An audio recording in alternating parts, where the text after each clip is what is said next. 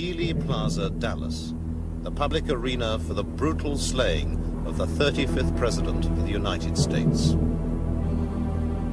The assassination of John F. Kennedy on November the 22nd, 1963, in this tiny acre of Texas, changed history and the lives of millions. And for those closest to the tragedy, the awful memories of that day and the ensuing controversy live on.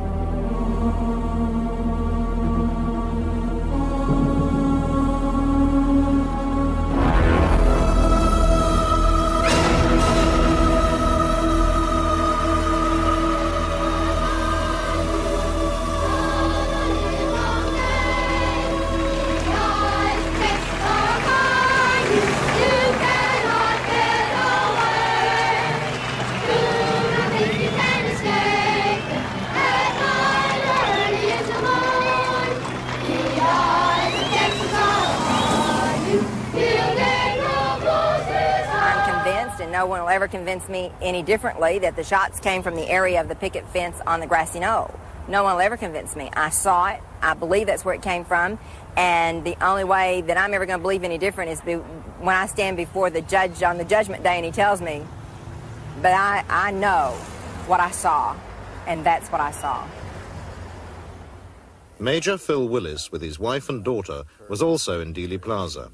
He is certain that the fatal headshot came from the grassy knoll. Hell, I'll tell you, 90% of the people in Dallas, Texas, and probably the United States have heard all this over, have since decided that, as well as the second investigation held in the House of Representatives in Washington. And no one will ever convince me. I know damn well the shot that blew his head off came from the right front.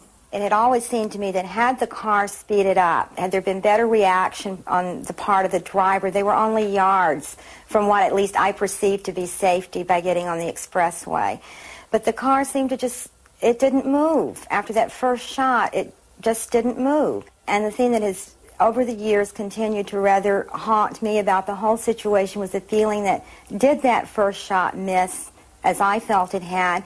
If it did miss, had that car speeded up, would he be alive today? Even now, those eyewitnesses closest to the killing suffer their own haunting images from that dreadful day. The headshot, seeing his head blow up, I can see it just as plain. It's red, it's very brilliant, it's cone-shaped, going back. That's my impression. Sad, but true. I would agree with my mother. The headshot is so traumatic and permanently emblazoned in my mind that that and the sadness of the assassination, that'll be, forever in my memory. Very sad, very traumatic. Went over on another knoll over the other side of Dealey Plaza and just lay down on the grass and vomited, and I was just sick.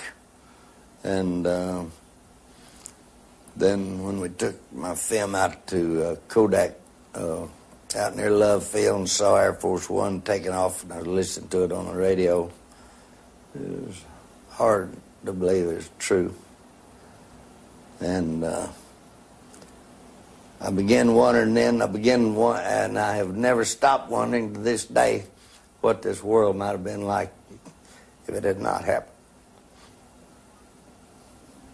It's affected my life in many, many ways. I suppose the most immediate effect was, as I said, I stopped being in some ways young on that day. I had been very idealistic, very politically involved. I had really believed that you could make changes. I saw that it didn't really matter what you had or what you did. It could all be gone in an instant, no matter who you were or what you had to offer.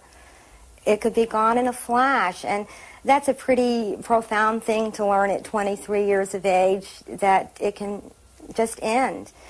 And for reasons that you have absolutely no control over. So in a sense, I said that was the day that marked the end of my youth. And I remember one line that always struck with me at the time. It said, "The most profound of sin is tragedy unremembered." And I've never forgotten that line, and I feel almost a duty. I don't get on soapboxes and talk about it all the time, but when there is an occasion, and particularly within my own family context, I feel it's very important to remind people what happened, and that it can happen again, and that nothing in life is a guarantee. He wasn't just the president elected by some unknown party out there. He was elected by us, the citizens of the United States of America. He was my president, and I felt very personally violated. And then to see him assassinated that way, so graphically, was horrifying. My president. As the motorcade slowly passed the grassy knoll in Dealey Plaza, the shots rang out, and Kennedy was dead before his car reached the underpass.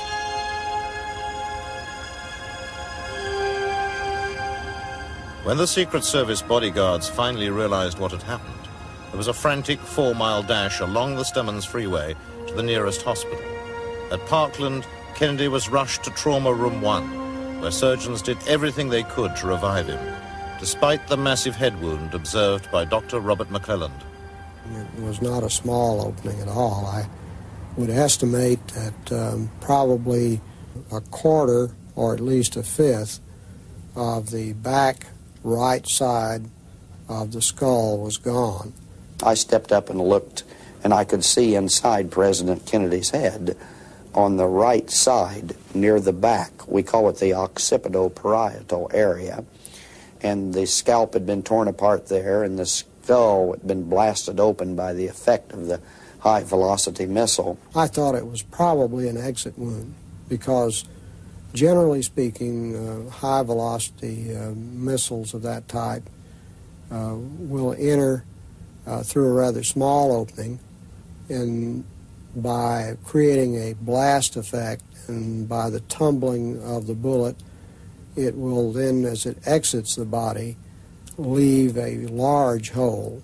Particularly large caliber bullets, like from a .45 or from a deer rifle or something of this sort, would cause that kind of massive exit wound.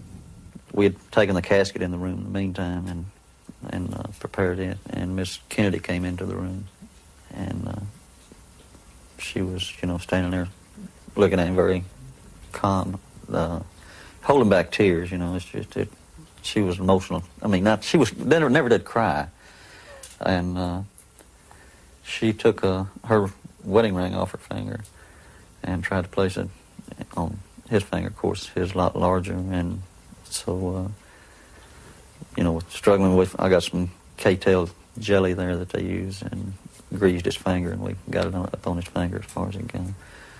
And then the priest came into the room and administered the last rites to him. They sent for Father Hubert, and he was ushered in. There was a huge crowd, of course, milling out in the hall, and he was sort of shoved through the doors, and the scene, I'm sure, was overwhelming for him, as it was for most of us. Our president was lying there dead, his wife grief-stricken, and all of us more or less stunned. And so he came in and turned to his little book and started reciting something which he considered appropriate, and Mrs. Kennedy felt that, probably rightly so, that he wasn't giving the proper phraseology at that time, and she said, no, don't you understand? The final ununction, the final ununction. And he turned to another place in his book and began reading, which appeared appropriate, and it seemed to have a soothing effect on her, and he finished the appropriate phrases, and Mrs. Kennedy bent over and kissed her husband and took his ring from his finger.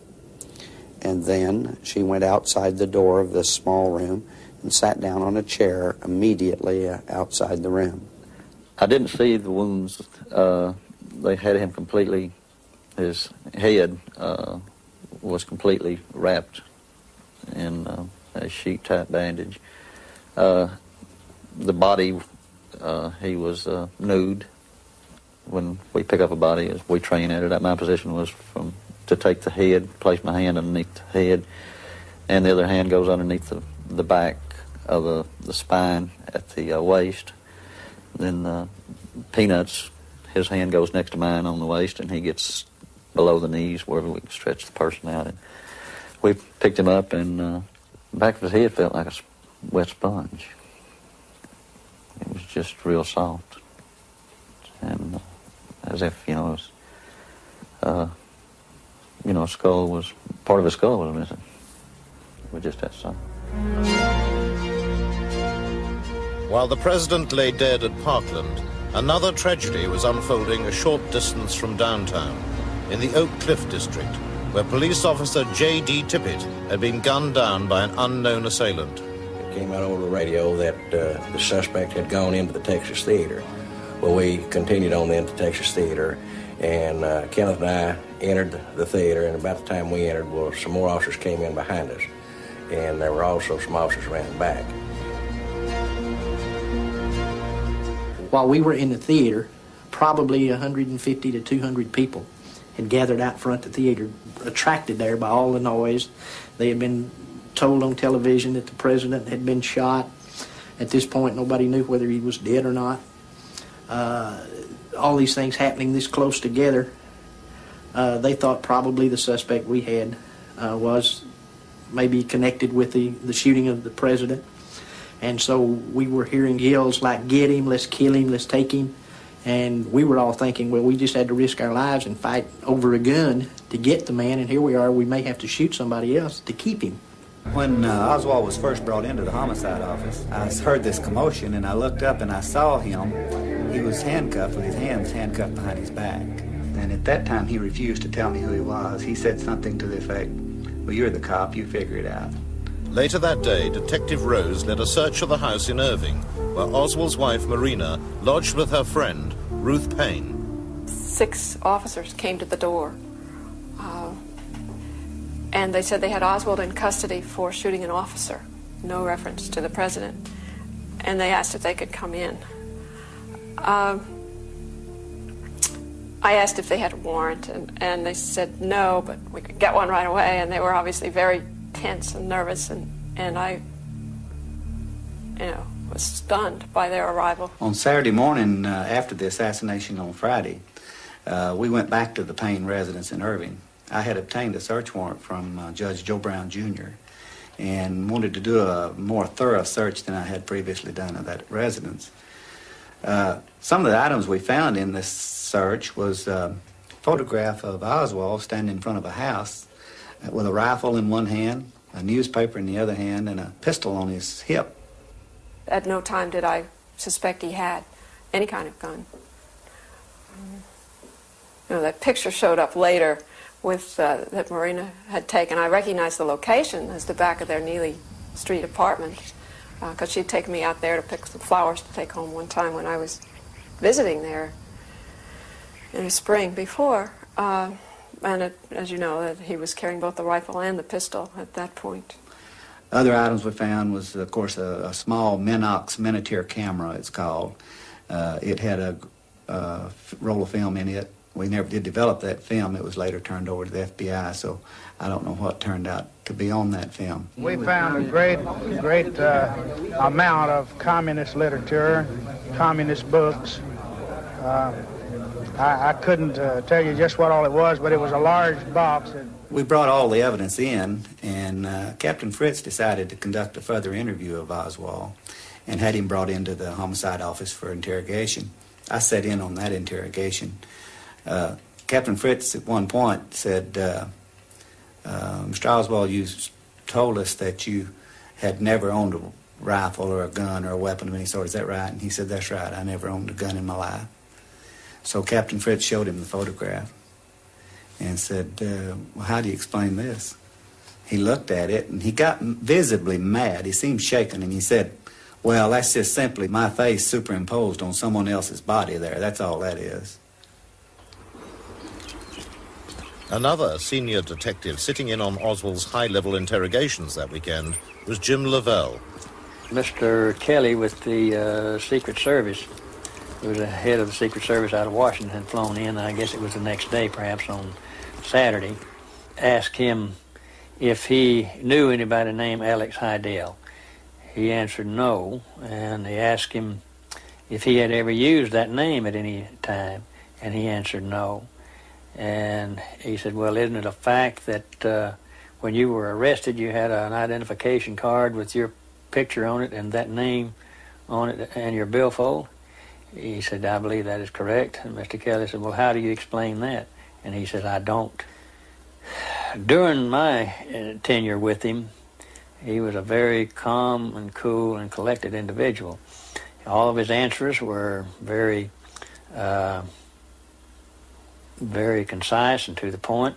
He didn't volunteer information, and he certainly didn't admit to anything. Mr. Kelly also, in the same time when he asked him about the Alex Hidell, he knew that Oswald had been involved in this Fair Play for Cuba in New Orleans. And he asked him, he said, now that the president has been killed, he says, do you think that the attitude of the United States towards Cuba will change?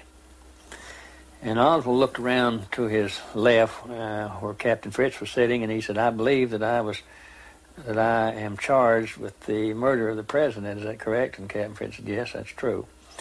And he turned back to Mr. Kelly and he said, I don't think that I should answer that, because whatever answer I give you might be construed in a different light than what I intended it to be.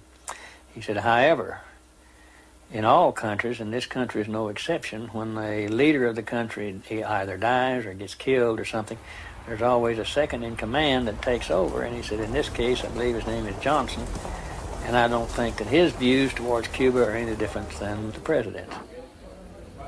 An early arrival at police headquarters was the FBI agent in Dallas who'd been assigned to keep an eye on Oswald prior to the assassination, James Hosty.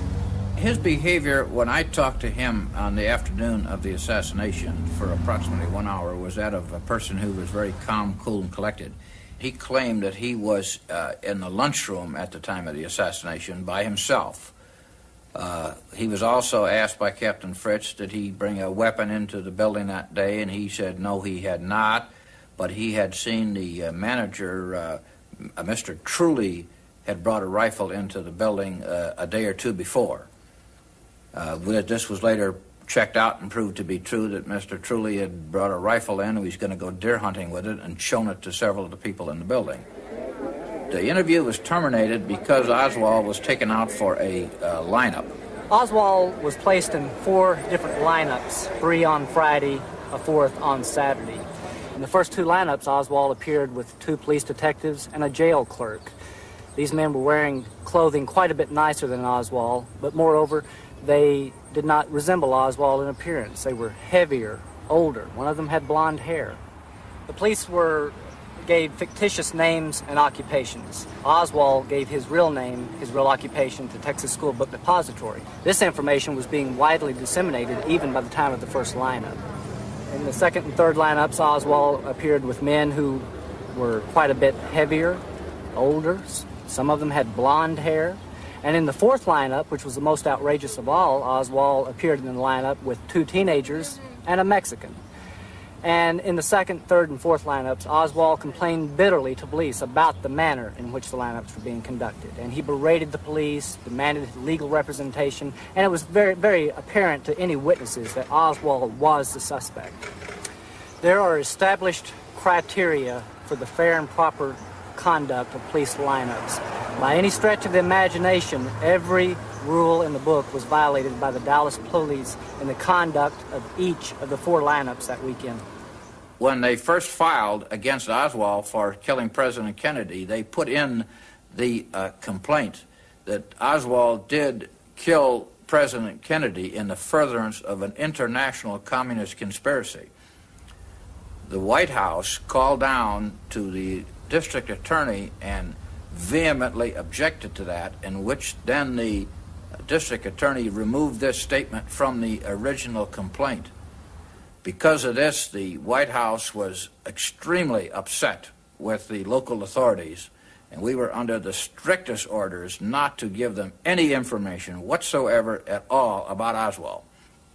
This caused them to jump to the wrong conclusion and think that we were hiding something about ourselves when we were really cloaking the information about Oswald's Soviet and Cuban connections.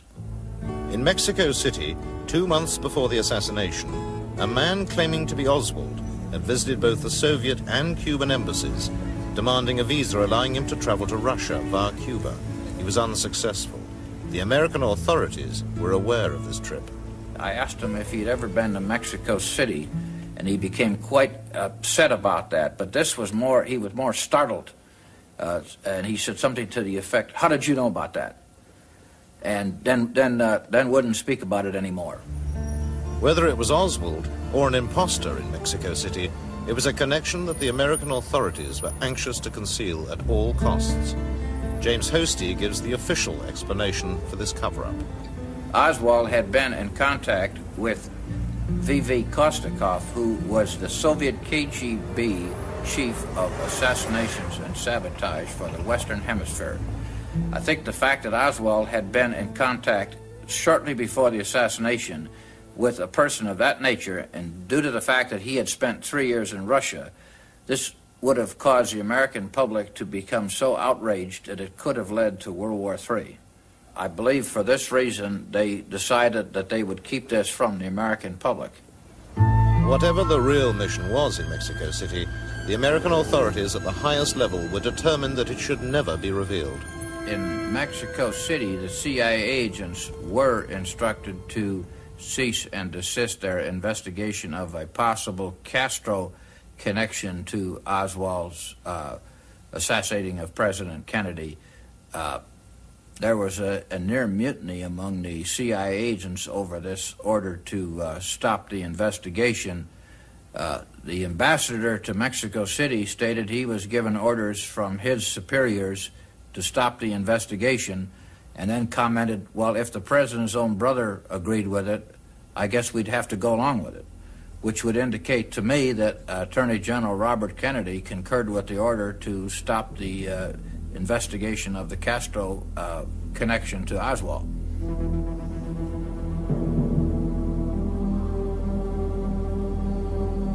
In the holding cells of police headquarters in downtown Dallas, time was running out for Oswald.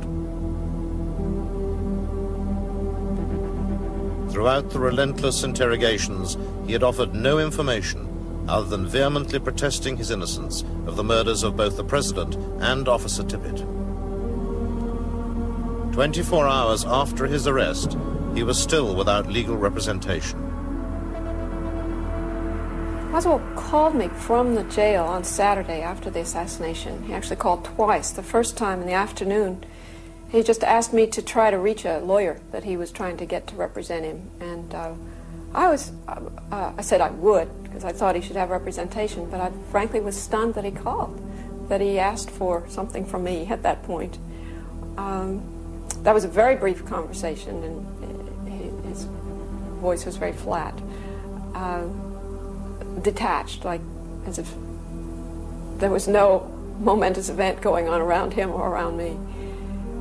And then he called again in the evening to try to reach Marina, and just asked for Marina just as if it were any weeknight after work. And he normally did call her then.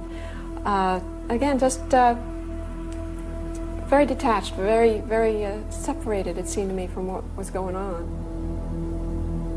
For the rest of that day, and most of the following morning, Oswald's time was filled with more unrecorded interviews with police officials. Shortly after 11 o'clock on the Sunday morning, his move to the greater security of the Dallas County Jail began. When we started to transfer him that morning, we brought his stuff down to him, and that included a couple of sweaters. I believe one was a beige and one was a black sweater. And it was a little cool, so we asked him if he wanted to wear one of the sweaters, and he said yes. And I asked him which one. He said, I believe I'll wear the beige one. And he started to take it, and he said, no. I said, I think I want to wear the black one. I don't know why, because it wasn't the best sweater. But anyway, took the cuffs off of him, gave him the sweater, and he put it on. Cuffed him again. And in talking with Chief there, I suggested to him that morning that we take Oswald out of the elevator on the first floor, put him in a car on Main Street where there wasn't any people, and we would be into the county jail before anyone realized that we were transferring him. But he did not agree to that because we were already obligated to transfer him so the press could take pictures and everybody else could see it. So, you know what happened. Ruby shot him and us holding him, so which is not good. Now the prisoner wearing a black sweater, he has changed from his T-shirt, is being moved out toward an armored car, being led out by Captain Fritz. There is the prisoner. Do you have anything to say in your defense? Oswald has been shot. Oswald has been shot. Mass confusion here. A shot rang out as he was led into his car. The shot. There's a mass confusion there. I had Oswald, in addition to being handcuffed to him, I had my left hand hooked into his belt on his right-hand side. And I pulled back with him, trying to pull him behind me. But without any leverage, I wasn't able to move him to any distance. What I succeeded in doing was turning his body a little bit. Ruby would have shot him if I had not turned him dead center just about where the navel is. As a result, by me pulling on him, trying to turn him in that reflex action, he shot him over here about 4 inches to the left of the navel. The bullet went all the way through him and lodged just under the skin on the right-hand side. If it had been a little better, a little higher caliber or more powder in the bullet, it would have gone on through him and hit me approximately in the same place. But it stopped just under the skin, and I could roll it around under the skin just like a seed in a grape. I stood beside Dr. Shires and watched the efforts to salvage Mr. Oswald. I remember that he was given pure oxygen because he was already unconscious, and little or no anesthesia. And when the abdomen was opened, one could hear the blood escaping from the aorta. And he received 18 pints of blood within the next few minutes in an effort to resuscitate him. And he did recover a blood pressure for a moment or two and began to move his arms. You may recall that the bullet had entered his left chest, had gone through the stomach, the spleen, had torn the superior mesenteric artery on the aorta, gone through the vena cava, passed through the upper pole of the right kidney, buried itself through the liver and into the skin of the abdominal wall on the opposite side. And at that time, there were few, if any, survivors in America of a simultaneous injury to the aorta and vena cava, which was the major injury that Mr. Oswald sustained. I was probably about 20 to 25 feet from the point of the shooting, and I was looking in that direction. And when the shot was fired, it didn't really sound like a pistol shot. It was a muffled sound, but I knew that it was a shot. And my first thought was that probably some older officer that was ready to retire, that was probably, I figured, bereaved and grieved over the shooting of Tippit, that really that's what my first thought was, that it was some policeman that shot him. My first thought was that one of my fellow officers had shot Oswald. But as the crowd began hollering, the gun passed in front of my face, and I grabbed at it, but I missed it, and I kept hollering, "Somebody get that gun, somebody get that gun." And there was a voice that came from this pile of humanity that said they had the gun. Then suddenly I ended up with Ruby. We drug him back into the jail office where we restrained him and began to get handcuffs on him.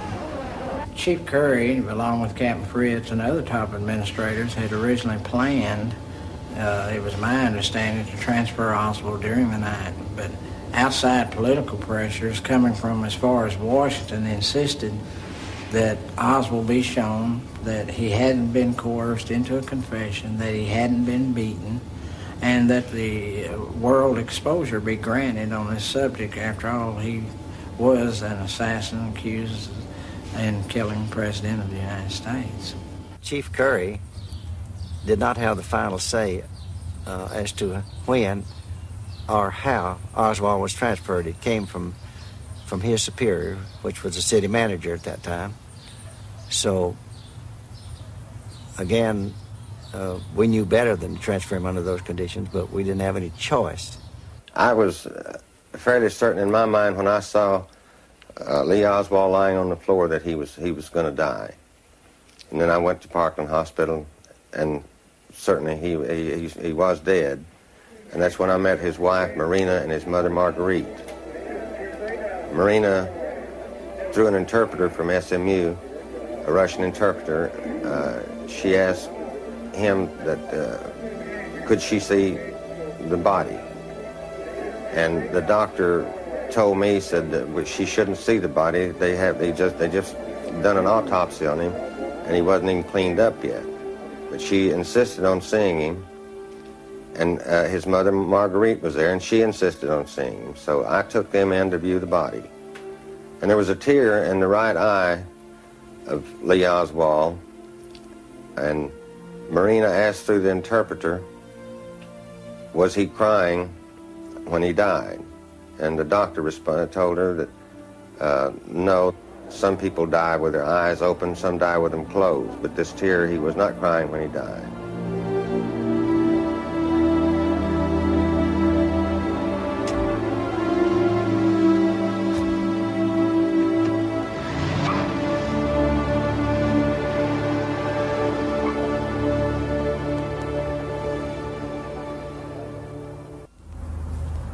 Paul O'Connor was a medical orderly who assisted at President Kennedy's autopsy on the night of the assassination. For many years he was prevented, under threat of court-martial, from talking about his frightening experience.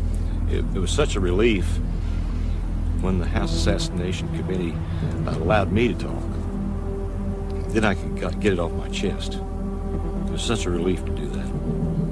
And I'm glad it was brought out of the closet. At least I don't have to walk around the rest of my life bursting at the seams waiting to say, you people don't realize what I did or what I saw.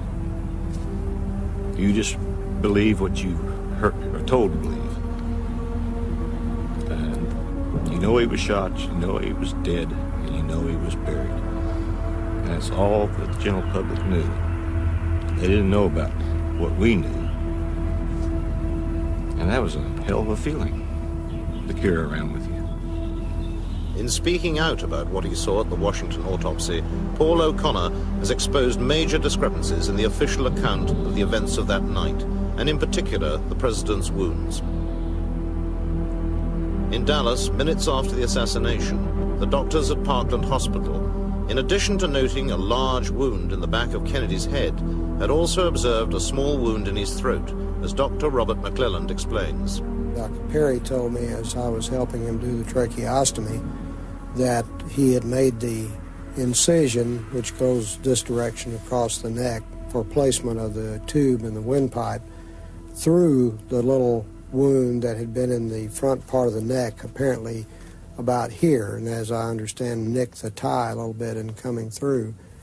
And I estimate from what he told me that the size of that tiny little injury on the front part of the neck was perhaps the size of the end of my little finger, very small. What I would usually think about that kind of wound and what I thought about that one from his description of it was that it was most likely an entrance wound.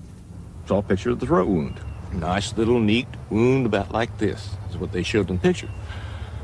When it actually was a great big nasty blown out wound. Just a big mess.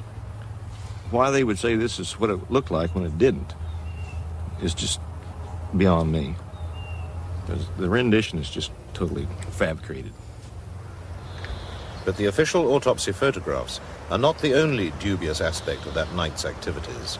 When somebody is shot and killed, they usually do what they call a legal post-mortem. And that involves plotting a trajectory of a missile, where it comes in and goes out, and what angle it was. And we didn't do any of that at all. They weren't really interested, it seems, on how it happened, where it happened from. Nobody had mentioned whether he had got shot in the front or the back or the side or what. I remember that Dr. Humes was just about ready to pull his hair out because he was a very meticulous person. And he'd start to do something, and Admiral Berkeley would say, "Don't do that," and he'd just tense all up, and we'd have to go to some other procedure. And I thought to myself, this is a very unbelievable, strange night. I felt like I was in some kind of a horror story that was real.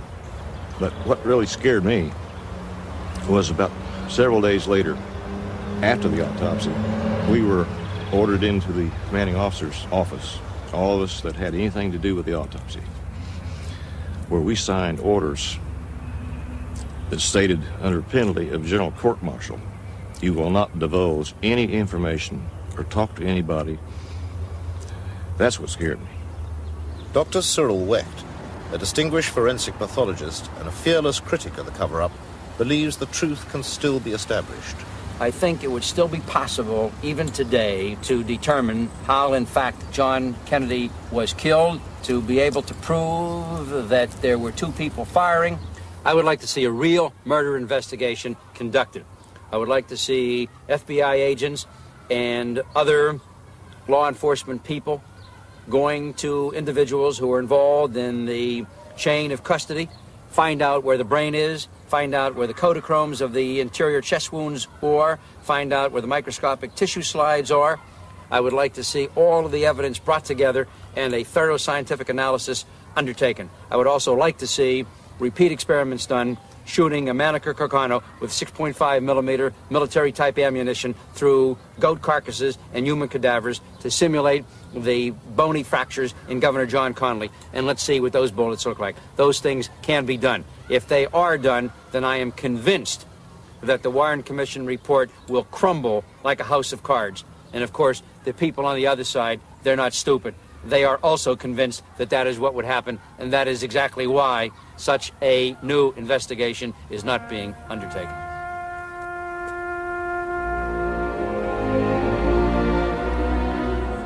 But the questioning voice of the American people refuses to be silenced. Each year on the anniversary of the assassination, a dedicated band of disbelievers meet on the grassy knoll in Dealey Plaza, typical of those millions of Americans who've refused to swallow their government's official line. Through their diverse efforts and their persistence, critics such as these have kept the quest for the truth alive.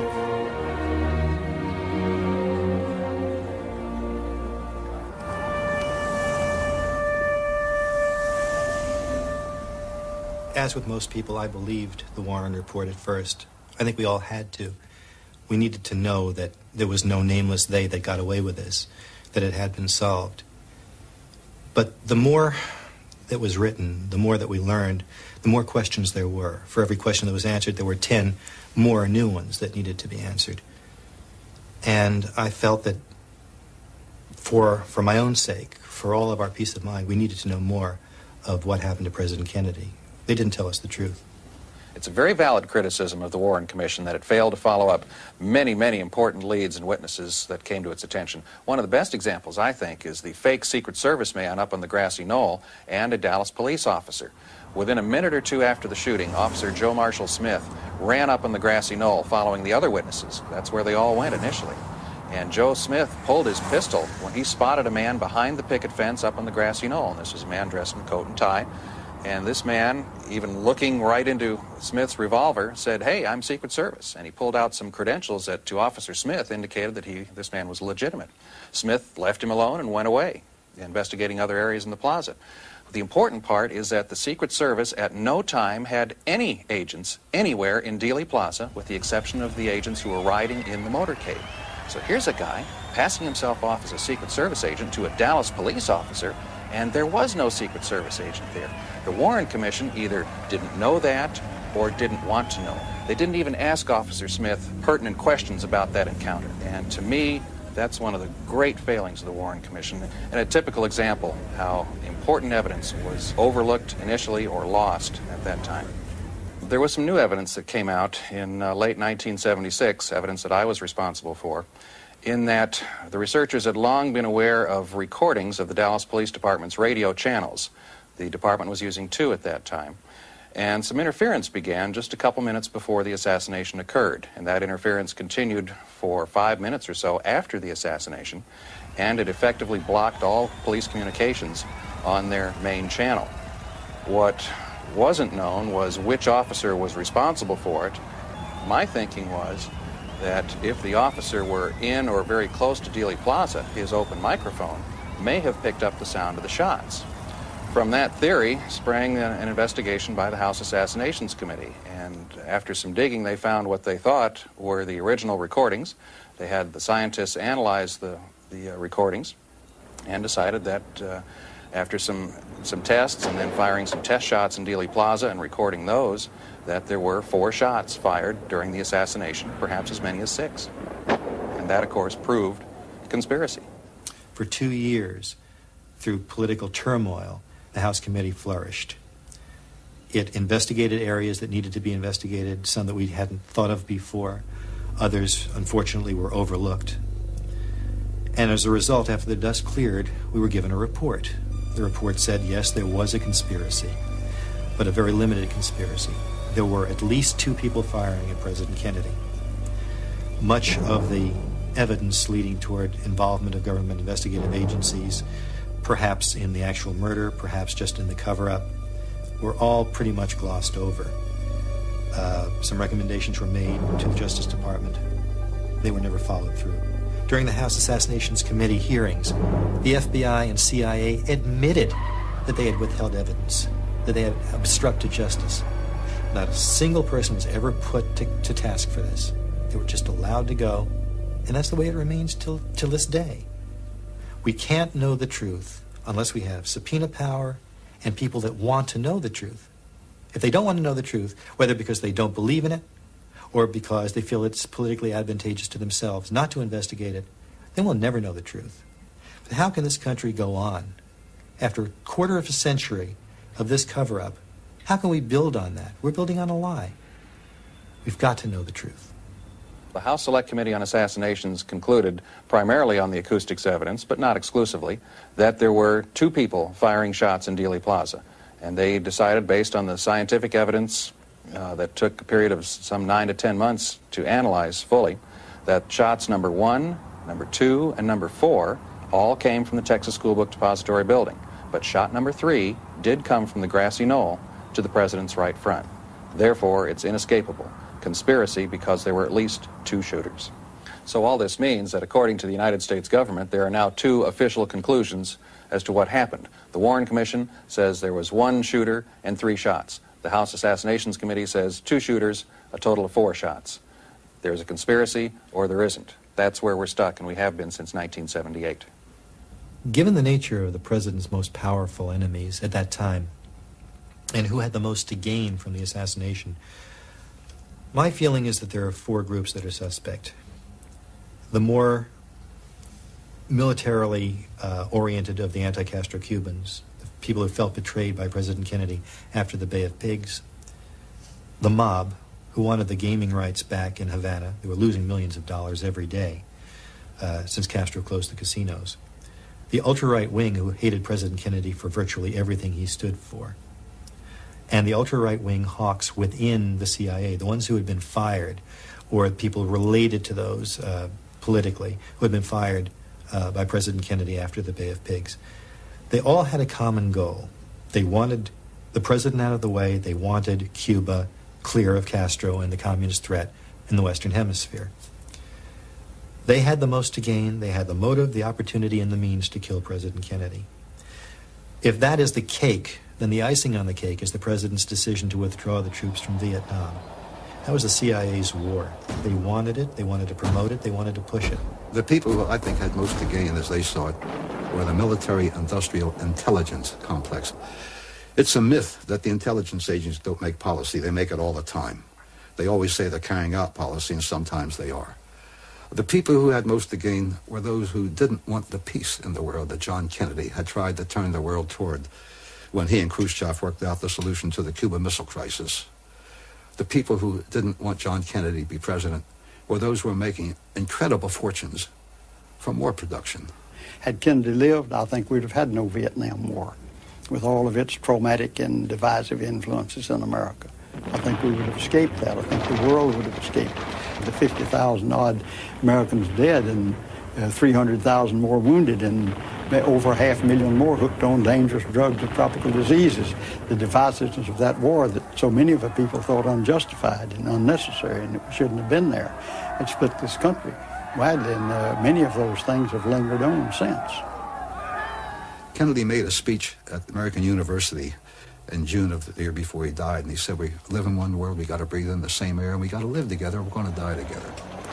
He was very disturbed by our involvement in Vietnam, which he inherited. And there came a time when he called his generals in and spoke to them, and after he spoke to them, the Pentagon issued a small statement saying that we have re-evaluated our involvement in Vietnam and find that we can begin to withdraw our men.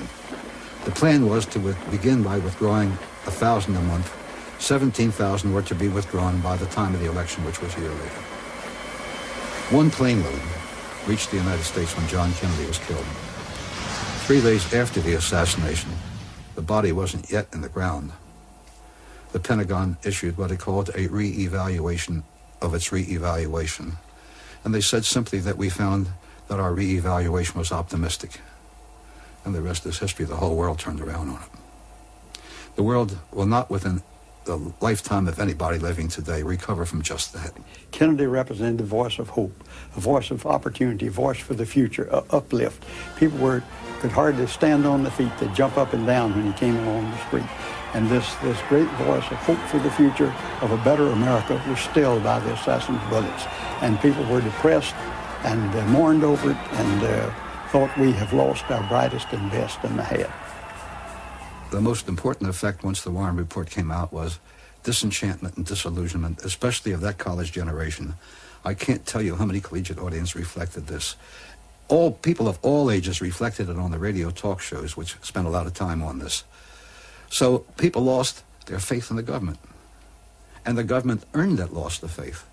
And I think perhaps the second is more important, that when the government justifies a loss of faith, it really is a deep subversion. The strongest ally the cover-up has had has been the American media, both because they are unable or unwilling to accept the conspiracy or the fact of the conspiracy, or because they know better and are serving their masters well. One of the two. None of the things that the critics brought to light were treated responsibly by any responsible element of the press. If it hadn't been for the kookiest of all, the radio talk shows, we critics would not have been able to reach the people we did, and they were very important. The Washington Post resisted it, the New York Times resisted it, the major TV networks resisted it, unless you had something nutty, unless you had something dramatic, unless you had something they knew wasn't true. But substantial criticism never had a voice. And that's what the working of a democratic society requires. Most of all, when it's a crime of the magnitude of the subversiveness of this one, the assassination of a president. If the press would just open their eyes, if the media would accept the fact of the conspiracy, instead of just arbitrarily disbelieving, we'd have some allies. A handful of critics and researchers in this case have gotten remarkably far on their own. But if the press would just be honest about it and question and do their job, we could learn a lot more. The fact of the assassination conspiracy is beyond doubt. Only the scope is in question. I'm a first-generation American. I'm the first member of my family born at least since the time of Christ. I can't go back to Adam. And freedom. None of my predecessors ever had it. And I've been a writer, an investigator, reporter, a Senate investigator, an intelligence analyst. And the older I get, the more convinced I become that despite all its failings, we have the best system of self-government man has yet perfected. And it's got so many failings. But for the system to work, those who are responsible for seeing to it that it works have to see to it that it works. In this case, didn't happen. They subverted it instead. The assassination nullified our system, and the investigation nullified our system. My investigation has been different than that of others who are known as critics, because mine is a study of how the institutions of our society worked at the time of Great Crisis and since then. And obviously, the conclusion's obvious. They all failed. On all levels.